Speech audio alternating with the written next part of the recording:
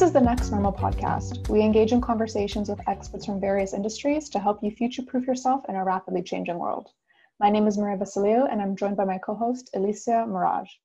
Our guest today is Isaac Olowolafe. He is the founder of Dreammaker Developments, which specializes in locating land development opportunities in growth areas. He is also the founder of Dreammaker Ventures, which is an organization that invests in entrepreneurs and innovative technologies. This is part 2 of our 2-part discussion with Isaac. In our previous episode, our conversation focused on the current state of real estate. In today's episode, we focus on what real estate looks like post-COVID-19 and the necessary restructuring that needs to take place within the sector. We hope you enjoy it. And on that note of re-architecturing and using different lenses, you mentioned the importance of using a health lens so that your employees are safe.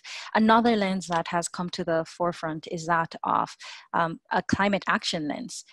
So if we were to drill a little bit more into the impending climate emergency, where the World Economic Forum has noted that developers and investors will have to rethink design and purpose and sustainability of buildings to be greener and more resilient, because as we all know, buildings account for about 1/3 of global greenhouse gases emissions and about 40% or so of the world's energy.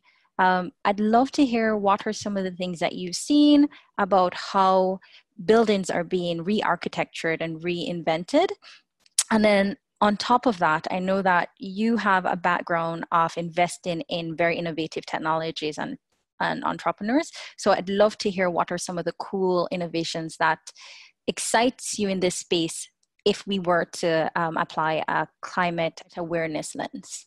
Yeah, no, great question. And one of the developers that we do a lot of business with on the investment side is Tridel, and Tridel is one of the top development firms from a LEED certification point of view and a green building point of view, and they've been preaching that for many years now, and for us and in general, when you look at it in terms of the way building structures are going to be different from the type of materials that are used. We've seen it even with the windows and the glass that are used for some of our buildings as well too, for the low rise and for the high rise, mid rise buildings that we've done, or even on the green roofs on a lot of the buildings right now. Even there's some buildings that are using more geothermal as well too. Which is more from an energy efficiency as well. But from the PropTech point of view, there's a few companies that we've looked at that are utilizing technology when it comes to architecture, when it comes to design, when it comes to the way information is transferred from one trade to the other. So not necessarily from a client point of view, but just from the overall operations of running a construction business, especially when it comes to communication. So we definitely see technology playing more and more as a role within the construction and real estate space, and we see PropTech as a space that's going to be growing more, where you're going to see a lot of more companies coming out of that space, and a lot of more money from LPs flowing into that space as well. Okay, and just for listeners, PropTech really is property technology? Correct, yes, exactly. Okay. Alecia had mentioned that there needs to be a reinventing of spaces. Yes. One could say there also needs to be a restructuring of the real estate market, particularly in terms of race issues. For example, the Canada Mortgage and Housing Corporation recently announced policy reviews and initiatives to fight racism within the real estate environment. This will include their hiring and business practices. For the context of our listeners, the Canada Mortgage and Housing Corporation presently has no Black or Indigenous vice presidents or senior vice presidents. And in an undercover investigation in Long Island, they actually found that real estate agents treated people of color unequally by up to 40% of the time. An example of this is that one real estate agent told a Black man that houses in a predominantly white neighborhood were too expensive for his budget, but showed those same houses in the same neighborhood to a white man with a similar budget without any issue or comment. And I know this is an American statistic, an American investigation, though the same I feel can be said to the Canadian ecosystem because we are fairly similar. What are your thoughts on this announcement, and what steps would you like to see them take in order to tackle this form of systemic racism within the real estate market? Yeah, no, great question. And it's interesting times, and it's good to see corporate Canada sort of stepping up and acknowledging the lack of diversity within corporate bodies, within management staff, and within employment in general. Representation is so key, especially in public and crown corporations that are serving the general public as a whole. It's always good to have the representation within those entities, whether you go to a university, whether you go to a bank, and again, CMHC, being a crown corporation and working with the general public for mortgages. Within the Black community, there's in Toronto, I think it's over 10% identified within the Black community, and in Canada across the board, it's 3.55%.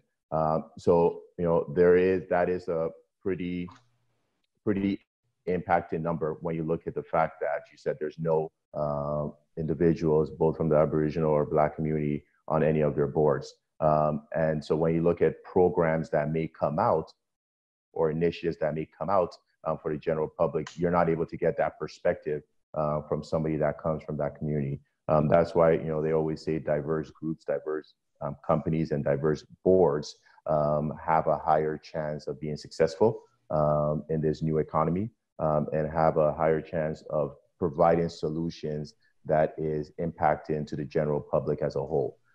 So it's very important for an organization like CMHC to be able to have more representation for the customers that they're serving as well too, because it's the programs and the policies that are rolled out that would impact directly or indirectly a family that's from the Black community, which predominantly already has lack access to financing, lack access to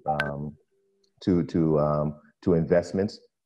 So when there's policies being put in place and there's nobody within the company to be able to put that on the table for them to look at as they're creating these policies, then a policy will come in place that doesn't help that situation. So I think it's very important that all corporations that are serving the public in general has proper representation with all levels of government so that they could get a different perspective when they're coming out with new products, new solutions, and new policies as a whole. I think that's really important. And in fact, the research shows that diversity results in companies being up to 6 times more innovative. So directly feeding into your point of you'll be more successful and you'll be able to impact the entire stakeholder group that you're responsible for if you Correct. have that built into your board, built into your organization, and built into your thought process. I wanted to ask you, so we know that this podcast has been created to help listeners to be innovative, to get a sense of what the future might hold and to prepare themselves. So it's not fair of me to ask you this, but assuming you had a crystal ball, assuming that we could fast forward into the future, what do you think the sector would look like, or if you wanted an easier question, what would you like it to look like? Wow. So if you look back, if you look forward 10 years, where would the real estate sector be? Definitely in areas like Toronto will be expensive. We definitely see the cost of construction has gone up. But then on the flip side, we're seeing different types of construction that are happening, modular construction as well too, which is actually going to provide a bit of affordability in certain locations. And again, this is where the government plays a role in the lands that they currently own, in doing development partnerships with the private sector on creating more affordable housing. So I think in 10 years, even though you'll have pockets of very expensive properties within major cities, If the government continues to play a positive role as they've been trying, you'll see more affordable housing in those locations as well too. As different types of housing will come about, like modular housing as well too. You'll see a more impact on technology as well too within the real estate space, with most of the housing being fully tech driven, from how you enter the house, from how you utilize your home when you're inside the home, keyless, and when it comes to managing the temperature. You're already seeing that right now, all the smart home features. So we see that will be doubled down and be more of an impact in all housing, and especially more of the multi-units, the condominium units as well too. And depending on, again, on how the impact on the government when it comes to Greenbelt, the Greenbelt, you'll see more homes being built out, especially in an area like the GTA with a large concentration of immigration, people migrating here, over 200,000 people coming. More housing is going to be definitely needed, unless the prices are just going to be unaffordable for the population. So again, I think the government will play a big role in seeing how affordability could happen within the major cities. Technology will have a big impact as well too, and the types of homes that people are living in will have a big impact. And those are some of the changes that we'll see in the next 10 years. With that vision of the future, what would a listener who is thinking of either becoming a real estate investor or a realtor or a tech founder focusing on real estate, what are some of the things, either the skill sets or the expertise that they will need for that 10-year vision? I think from a technology point of view is seeing how AI will be incorporated into housing, into construction. From the construction side, seeing what technology will continue to advance communication within the tech space. From the technology side, seeing the interactions between the few different bodies, from interactions between tenants and landlords, how that could be improved. The interaction from individuals trying to buy their home. So from a lending point of view, we see FinTech improving the accessibility for people to buy homes. We're already seeing it right now in terms of fractional ownership. So that technology and the solutions around the fractional ownership model, utilizing technology around that.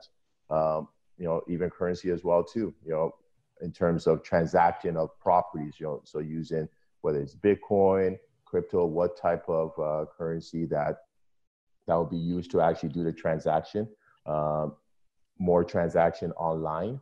So online transactions and what policies will be put in place.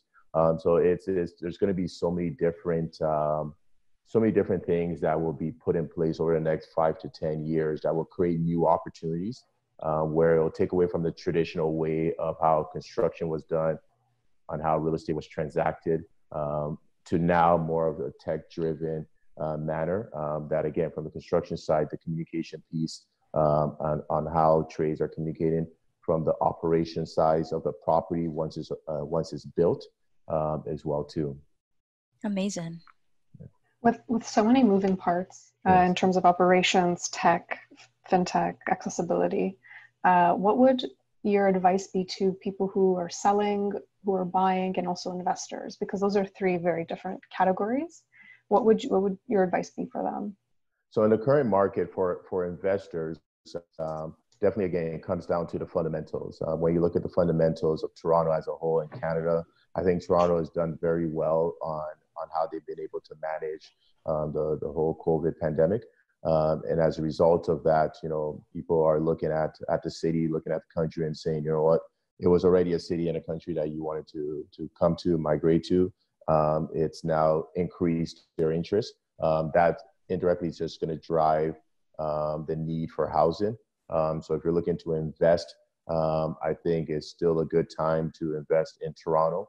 For buyers, again, it comes down to affordability and buying within your budget, within your means, and being able to sort of adjust the type of property that you buy. But I think where we're seeing a shift is to the suburban areas, because now if individuals and employees are able to work from home more, then the need to live in the city doesn't become as important, which will now create opportunities for more communities to be created outside the community. And as long as transportation is following suit, I think you'll see the GTA expand even wider in terms of people looking more outside of the Toronto core when buying a property.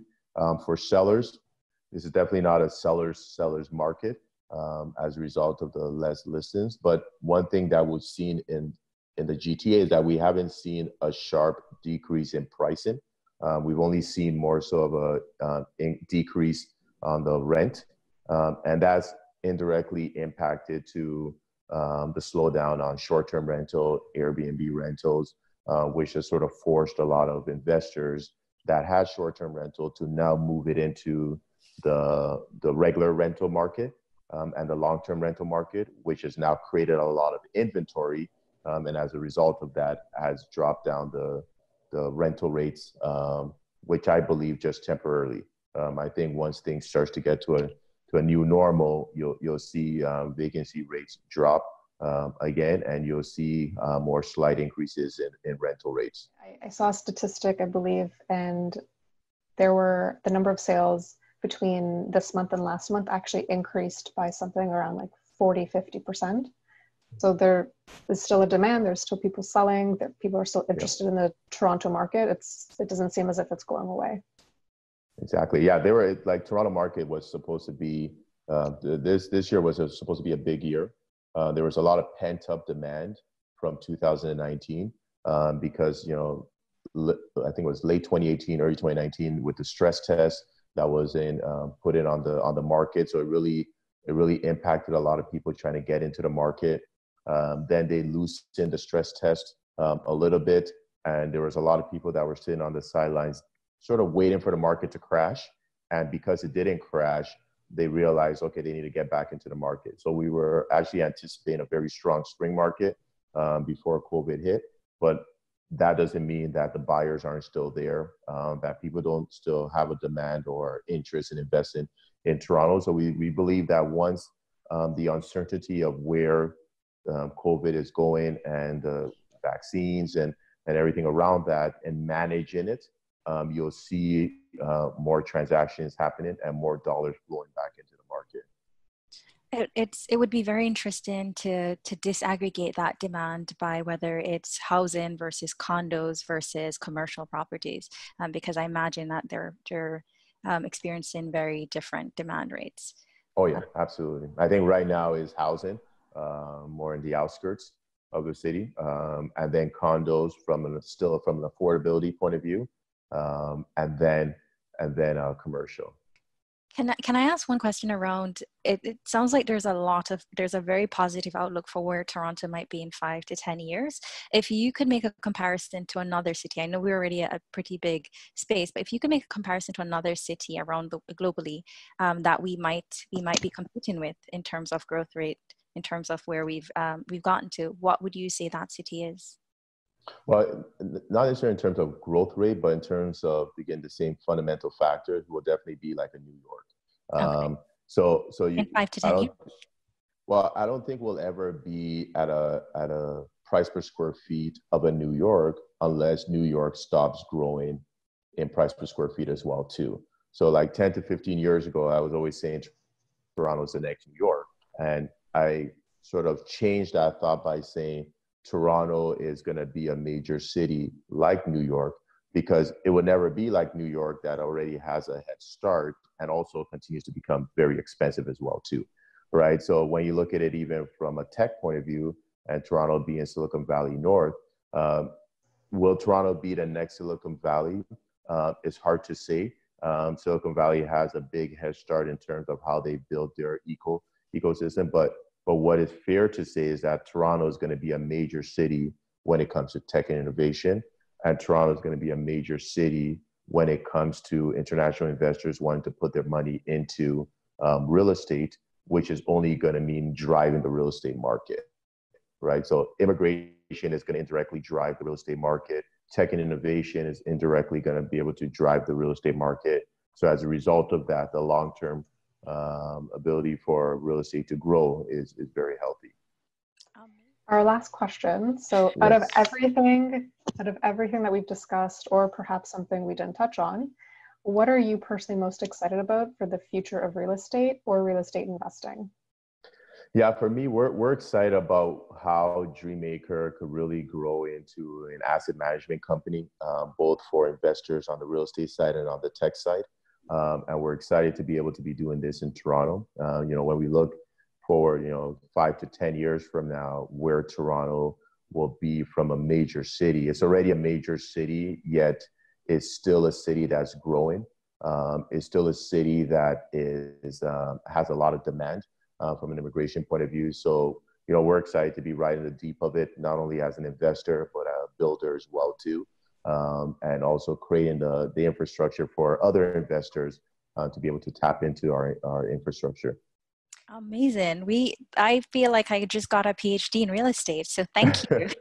Pleasure. Thank you. Pleasure. Thank you for joining us, and thank you for letting us pick your brain for such a long time. Absolutely. It's great questions, and thanks again for the invite.